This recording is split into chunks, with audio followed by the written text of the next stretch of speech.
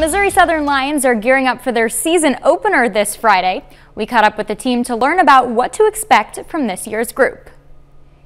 The Missouri Southern Lions return to the court for the 2021 season, hungry for success. We didn't really prove ourselves last year, so we have a chip on our shoulder this year for sure. Missouri Southern finished the season 13-10 last year. This year, they are without three-time All-American Cam Martin. Martin transferred to Kansas for his final season. Nobody's going to be Cam Martin, and we got to understand that we're a totally different team than last year, and everybody's got to do a little bit more than what they did last year. Guys that were in role positions last year, like RJ and Bundy, you got to step it up a little bit more and just be more of a focal point on the offensive end and scoring the ball.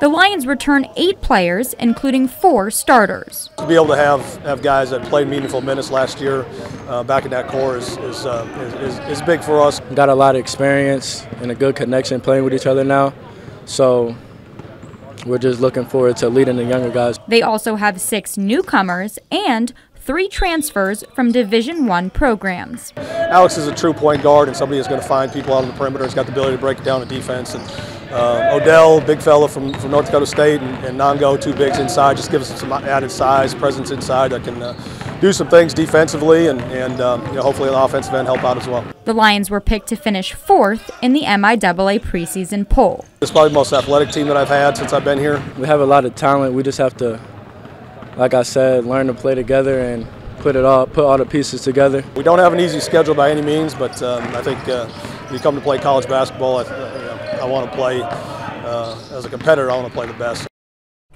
Missouri Southern is set to open their season against Upper Iowa in Kansas City on Friday afternoon.